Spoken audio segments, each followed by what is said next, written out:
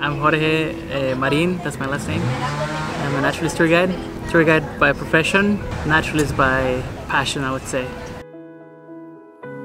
A naturalist does many different things. I would say it's a wide field because it involves a lot of different things. Your environment, the way you behave, the way you act. It has to do a lot with recycling, planting trees. It's a way of living, I would say. It's more like a lifestyle. Growing up in a place like this, surrounded by nature, by people, by naturalists, by scientists, you get involved in it, and I think there's no way to escape out of it when you're surrounded by nature with over 500 species of birds and stuff like that.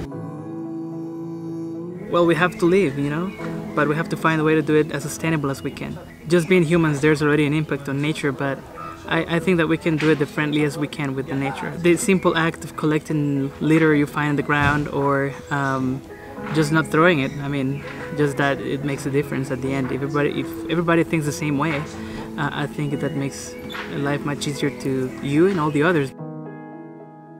An ecosystem is a place where a lot of species coexist, right? And all these species, even the microorganisms, play a very important role. So we have to be very respectful to nature. I mean, from the ant to the eagle, all the animals deserve respect and we should protect them. Because maybe the ant doesn't affect directly the eagle, but there is an ant eater who is going to eat that ant that eventually would be food to that eagle, you know? So at the end, it's all connected. I wish for the future of my country, of Costa Rica, to keep being as green as it is. We are considered one of the greenest countries in the world.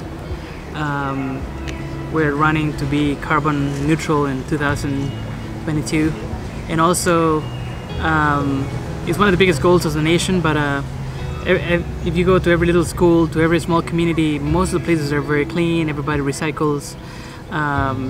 You would see signs in every toilet about saving water, about saving electricity. I want it to keep being that way and get even better. Yeah, the fact that we're surrounded by nature, you know, Costa Rica is really small. It's only 0.3 of the world's surface, but holds close to 5% of all the life on the world. Having all this life, you know, people is conscious about how much we have and how to preserve it. So I think that's very important to us, our nature. You have a little friend. He wants to be on camera too. You want to be in the interview? Join us. What do you think about Costa Rica? He likes to dance. Oh, kisses. Cut.